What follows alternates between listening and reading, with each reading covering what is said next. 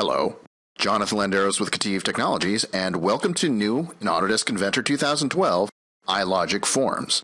We'll start this video with a board that I actually created in Autodesk Inventor 2011 and show you the functionality I was using at that time. Here I have the board open, and I'm going to go ahead and I'm going to switch to the Manage tab.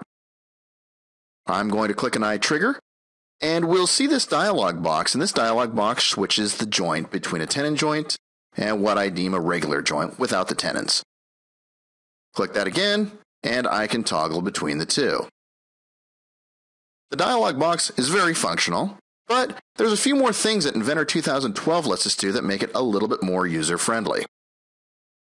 So now I'll go to my iLogic browser and suppress the old dialog box because we're going to create a new one. I'm going to click on my Form tab, right-click and hit Add Form. So now we can build a brand new dialog box. The first thing I'm going to do is I'm going to change the name of the form to something more meaningful. So I'm going to call this Joint Type Selection. And you can see the name change over in the dialog box sample.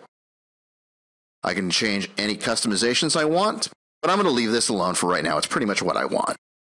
Now I'll go to my toolbox and drag over a picture. And now I can go ahead and I can browse on my computer for an image to use for the title. And there we go, right there. Next, I'm going to go ahead and switch to my parameters and drag in the joint type. And you can see it's already building that pull down for me right there. I'll go ahead and change that name so I get a more meaningful title next to the pull down. And now I can even change my pull down type. So here I can click and I can change that from a combo box to a list box or a radio box. I kind of like the radio myself, so I'm going to use that radio group and call that good.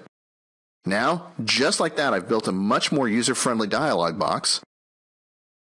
And I can click once, twice, and just like that, we've got a new dialog built, much more user-friendly and a lot more elegant. That's a quick sample of how to use the forms inside of Autodesk Inventor 2012. Thanks for watching, everyone.